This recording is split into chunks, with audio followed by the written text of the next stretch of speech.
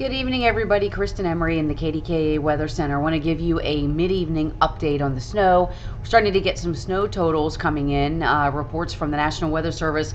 As of earlier this evening, we had about an inch, and some of our weather watchers as well. Now looking at some reports coming in just about 10 minutes ago, reports in Cranberry of just under 2 inches of snow, portions of eastern Ohio now, Mingo Junction, Morristown, New Philadelphia, just east of I-77, just across the border from pretty much the Wheeling area, reporting 1 to 2 inches of snow.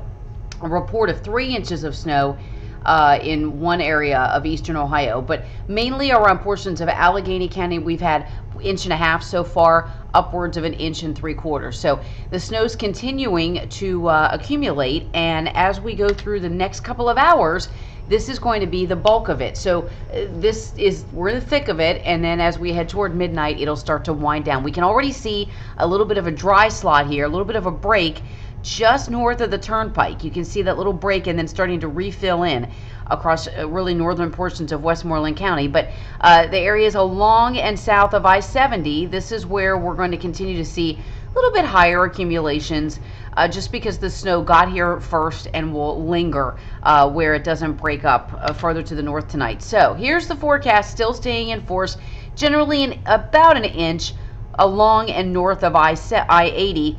I-70 corridor, we're looking at between I-70 and I-80, generally 2 to 3. We may see a couple of 4-inch totals around portions of Westmoreland or possibly Indiana or Jefferson counties, but looking more like 2 to 3.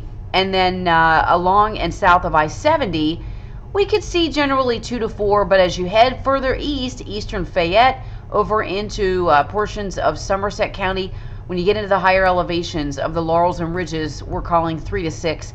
And then again, Preston, Garrett, Tucker counties, as you head on down toward Wisp, Canaan Valley, Timberline ski resorts, they can see 5-6 inches and even more to the south. So we're on the northern edge of this. So everything will continue up until about midnight. We will have the latest for you at 10 o'clock on Pittsburgh CW and at 11 o'clock on KDKA television, and as always on KDKA.com and through social media. So we will keep you updated. Stay safe tonight. The snow should end around midnight, taper off to some flurries and snow showers overnight, and then a drier Sunday.